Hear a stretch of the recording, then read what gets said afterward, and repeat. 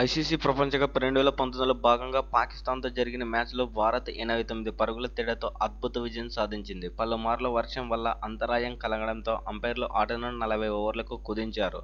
దీంతో Duckworth Lewis ప్రకారం Pakistan target 40 ఓవర్లలో 302 పరుగులు చేయాల్సి ఉండగా, పాకిస్తాన్ నిర్ణీత 40 ఓవర్లలో 6 వికెట్ల నష్టానికి 212 పరుగులు మాత్రమే చేయగలిగింది. ఈ విజయంతో భారత్ వరుసగా 7వసారి ప్రపంచ కప్లో పాకిస్తాన్పై తిరుగులేని విజయాన్ని నమోదు చేసింది. Player of the మ్యాచ్గా Rohit Sharma దక్కించుకున్నాడు. ఏదేమైనా భారత్ దెబ్బకు పాకిస్తాన్ విలవిల్లాడిందనే చెప్పుకోవచ్చు.